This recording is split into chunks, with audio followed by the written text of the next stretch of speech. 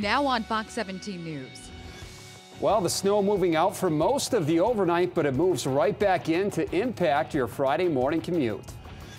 It's something drivers should already be doing, and now it's the law. The penalties you could face if you don't move over for emergency vehicles and tow trucks.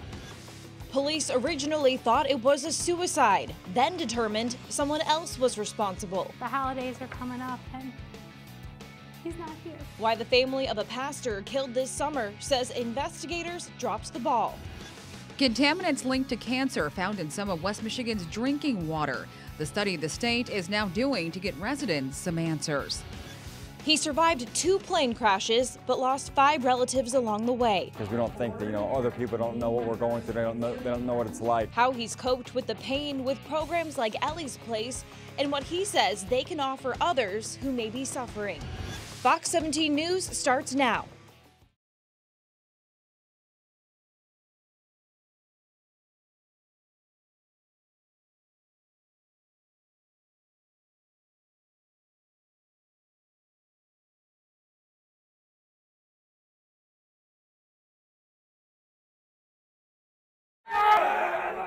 Hit!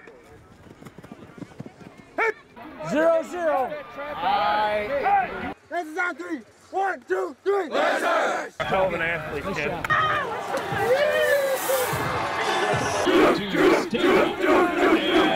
We're right back into this thing. Let's go. Your last time. Let's go. Let's go. Guys, we got 24 hours to celebrate this big win. Play to the whistle. No cheap shooting.